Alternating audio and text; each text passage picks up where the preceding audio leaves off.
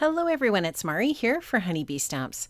I'm going to be creating this card for you today using a really fun bunch of products from Honeybee Stamps. I'm going to be using the awesome Dad's Garage stamp set. Here you can see all of the really fun images that are part of that set. And of course there's a coordinating die set if you would like to die cut these out, and just love that you can use that coordinating die to get a nice crisp cut for each of these images. I'm going to use the Take a Ride sentiment set as well. It coordinates beautifully with that Dad's Garage set. It also is just a really great sentiment set. Really love that. And of course there's a coordinating die set as well for that sentiment set.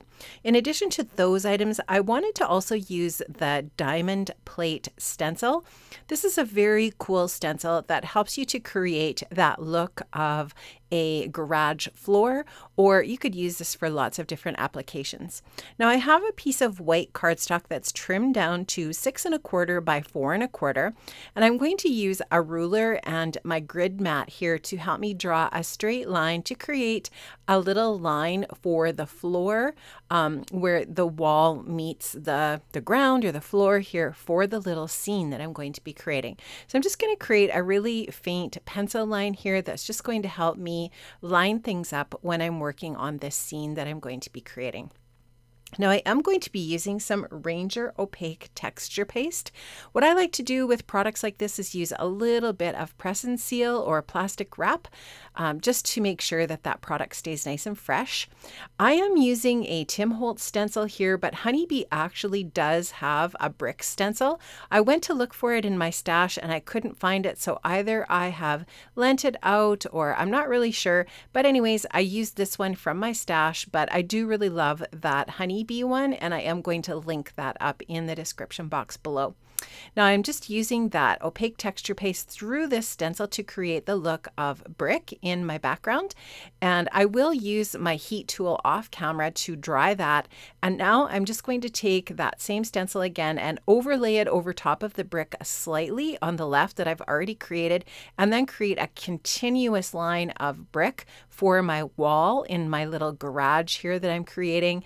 And that's just going to create this look of brick across the entire 2/3 of the top of this panel here. So once I've got that all done and dried, I'm going to put that into my splat box, and I'm going to use some Distress Oxide sprays to colorize that brick. I'm starting off with Antique linen, and I've sprayed that quite liberally. Now I'm going to go in with some Lost Shadow and fill in some of the areas, but also add a little bit on some other areas as well that also have some of that antique linen. I'm going to also spray some vintage photo oxide spray as well on here. You can see me here adding water, and what that's going to do is it's just going to let that product run, and I'll just spread it. And what it does is it really tends to pool in those cracks of that brick, and it's really going to define the brick shape. I love how that looks. It also adds some distressing, kind of makes it look like an older wall. Really love that look. And once that's all dry, you can see it does dry back a little bit lighter. I will add a little bit of ink blending to that later.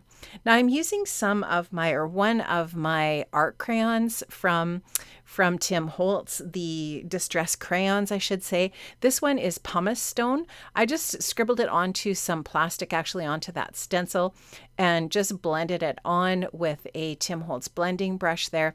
I just added a little bit of water to distress that a little bit more, and now I'm adding some more of that Distress crayon in the Pumice stone. And this is just going to, again, create a little bit more of that distressed look with my background. I just really wanted this wall to look sort of old and a little bit grungy. So I'm just going to finish applying that with that brush, and now you can see that panel's nice and dry. I really like how that looks. I'm going to take some Distress Oxide ink here. This one is Pumice stone, I believe, and I think I also use Hickory smoke, and a little bit later also some vintage photo. And what I'm doing here is I'm adding a little bit of a ground below the brick wall.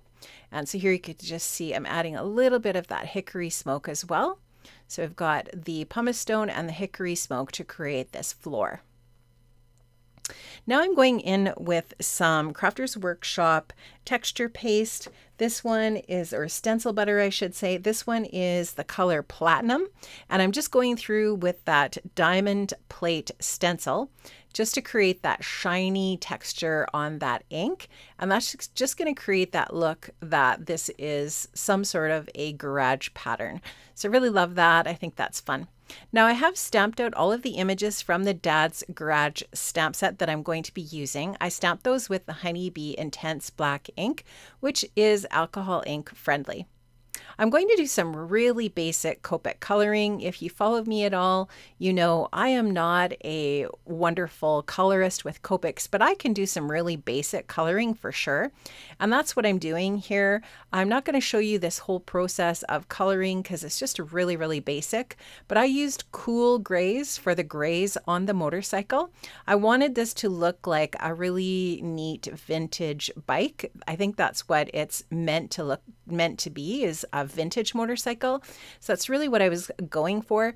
Now, I don't really know the ins and outs of what all of these different little parts are for the motor of the bike. So please excuse me if I don't color these correctly, but I was just kind of winging it and didn't really know for sure what color things should be. So I just colored them as I saw fit. And I really wanted to just make sure I did a contrast of the darker and lighter shades of gray so that the different bits of the motor and so on show up. So you'll just see me there using the lighter gray for some of the areas and the darker gray along with, just to make sure that we can really see well all of these different little parts. Now I am going to use a really bright red as an accent here. I really love this. I think it looks really fun. And you'll see me here doing the gas tank here in that red. I'm also going to add some little pops of yellow onto that area as well here in a little bit. So I actually did pull up an image on Google of a vintage motorcycle, and I was kind of trying to use that as a reference for these different little parts. And I don't know, I think it looks okay in the end. I'm not sure if I got all of the areas colored that should have been colored. I wasn't sure if you could see through some of the parts or if all of the white space in this should have been colored. But at any rate, I think I got a general impression of what a vintage motorcycle should look like. Now I am just really using the tip of my brush. So you can see that I have the brush really, the brush tip of my markers really upright so that I can just really get into these tiny little areas. And I'm not putting any pressure really at all on the marker so that I can just get into these tiny little areas. Just doing a little bit of shading, not too much at all, just really kind of going for a basic look. And when it comes to the shading of the red areas, I don't really have a medium tone of red in my Copic marker collection. So what I do is a little bit of a tip to tip shading here in a bit. This dark red here is quite a difference from the bright red that I used for the base color. So here you'll just see I'm picking up with the lighter red, a little bit of that darker, and that's really going to help me, that tip to tip method, to blend out those different areas where I want a little bit more of a nice blend, a nice smooth blend from the bright to the dark. So I'm liking how that's looking so far. I'm going to go in with a little bit of orange and yellow to color in that little area on that gas tank. I'm just noticing a few other little areas that still need to be colored in. I'll finish those up with the gray. And when I'm all finished coloring the motorcycle, off camera I colored the rest of the different images and used the coordinating die set to die cut these out. Aren't these fun? I love how this turned out. I think it's really cool. And you can use this set in so many different ways. You could, instead of die cutting, you could also mask these off and do a single layer card. It's just a really, really fun stamp set. I love it. So now I'm going in with that brown, and I'm just going to do a little bit of shading around the edges of that brick as well, just to define the edges of that a little bit more. And I'll even go down into the gray slightly as well, but mostly I'll stick with the brick area here for what I'm doing with this shading. And you'll just see that that does add a nice bit of edge to this little scene background. I like how that just defines that edge. I think it looks good. So now that I've got that all finished, I have cut a mat slightly larger than my 6 1/4 by 4 1/4 card front. And I've cut that from some black, and I'm just going to adhere my card front here onto that black mat. And this is a 5 by 7 landscape top folding white card base. So I'll go ahead and glue this onto that black mat. I'll just center that as best I can so that I get a nice even margin of that black. I'm going to use some paperweights here and my hand just to give that a really nice press and make sure that that brick background is nicely adhered to that black mat. So I'll just take a second to get that really well pressed. And when I'm done, I'm going to add some foam tape onto the entire back of that black cardstock, as well as my Honeybee liquid adhesive. That liquid adhesive is just going to help me wiggle this around a little bit until I have it in the center. And in that way, the foam adhesive doesn't grab right away. It just gives you that chance to wiggle that into the center. Once I'm happy with that, again, I will take the paperweights. I'll let that sit there for a bit and make sure that it's really well adhered. I'll give it some really good presses with my hand. And now I'm ready to adhere the details onto the card front. So when I was planning where I was going to position things here, I decided that I wanted to put the gas tank over on the left. And I wanted to make a little grouping here with the gas tank, the jerry can, and the little oil can. And so I use a combination of foam adhesive and my liquid glue to add some layering to these different little bits and this scene. So what I was really going for here is some dimension. And if you're going to mail this and you really wanted to be mindful of that dimension, you may decide to do this more as a single layer card and not add this foam adhesive. And you could totally do that. Like I said, you could also achieve a single layer card look by doing some masking. You wouldn't have to create the texture with that brick on the back either. You could do just some ink blending through the stencil to create the brick look as well for a single layer card. So now I wanted to make sure that the motorcycle was touching these elements over to the left, just to add that continuation of these elements to make the elements just kind of seem like they're all connected. And so I'm adding a double layer of foam adhesive there because I want the motorcycle to be a higher level of foam than the pieces I've already added. I'm going to add this flat. In retrospect, I kind of wished I'd moved the motorcycle down a little bit towards the bottom of the card, but it's fine the way that it is. Now I'm going to add my sentiment, and of course this is from the Take a Ride sentiment set. I love this sentiment. It says, "Lucky for you, vintage is in." Really great sentiment for a birthday card. I love this so much, and I definitely am going to be using this for my husband's next birthday. Now I wanted to use this open sign with a little bit of foam adhesive here over to the right side. And you'll notice that I keep the margin about the same as the jerry can is over to the left. So I try to keep this about the same distance from the right edge as the jerry can is from the left edge, just to sort of keep a little bit of symmetry to my composition. Like I said before, you can see that the motorcycle probably should have been moved down just a little bit, but I think it looks okay.